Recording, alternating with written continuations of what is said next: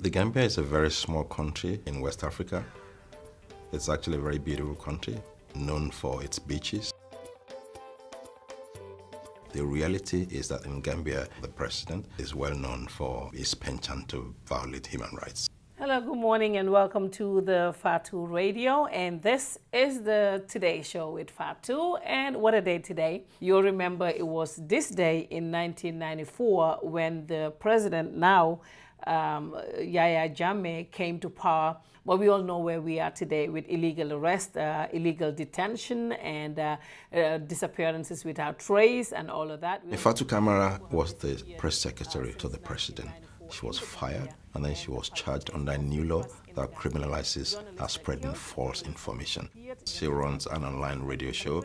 I have calls from people who fled from the Gambia every day. See, every morning, every night, people are fleeing from Gambia because of the situation there. Either they were arrested and then they had to leave, so they call us and try to get us to help them. Progressively, things have gotten worse in the country. Journalists have been detained. People are moving out of the country. LGBT people are being harassed. There will be no compromise on racists, drug dealers, homosexuals, pedophiles, rapists. These are not going to be tolerated in this country. I was beaten by the Gambian government, by security officers, the Gambian security, because it's an order from the president's office that any lesbian or gay caught, you're going to be punished. The climate of fear is very pervasive. Of all the countries that I visited as a special rapporteur, this is the one where you could actually feel that if you ask certain questions from some people, you really put them in trouble. It is very, very common in Gambia for people to be picked up, especially journalists, members of the opposition, and senior government officials who the president, just fell out of favor with. People who tortured me, they were eight security officers. They were all uniformed soldiers from the office of the president. They covered their faces with masks, and then also they put plastic on top of my head, and so that I wouldn't be able to recognize anybody. And they also, at one point, they even stripped me naked and administered electricity on my genital areas. A number of groups have been implicated in these abuses, including the National Intelligence Agency and also a paramilitary group called the Junglers. They arrest people, they harass people, they detain people, and they torture people. They told me that because my problem was my mouth and my hand, so they decided to break my hand into pieces. They hit me with an iron until I hear my bones crack.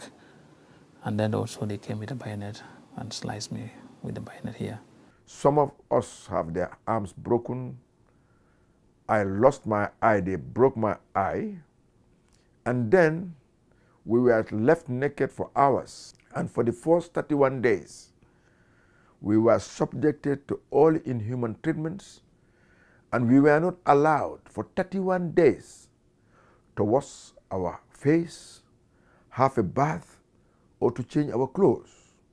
We spoke to someone who worked as a top official in the National Intelligence Agency. He was there for 13 years. He actually confirmed the torture techniques being used by the NIA, but he himself was arrested and he ended up fleeing the country. The Junglers, they are the very special elite group of the president, so they are untouchable. They can kill, they can rape, they can do whatever. They beat, they punish. They just lock you incommunicado so your family wouldn't even know where you are.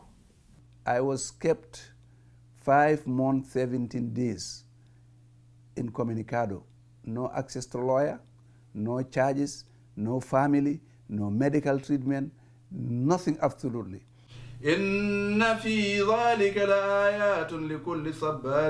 Imam Baba's only crime was to speak out against the illegal execution of 9 people in 2012.